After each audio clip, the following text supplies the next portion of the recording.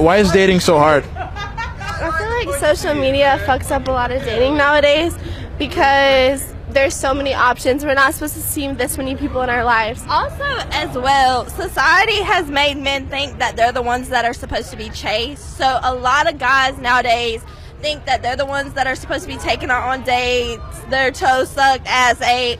Let me tell you, guys, it's time to man up. It's time to take control. You know, I think men are supposed to be the pursuers and women are supposed to be the pursued. Once a wise man said, he who finds a wife finds a good thing.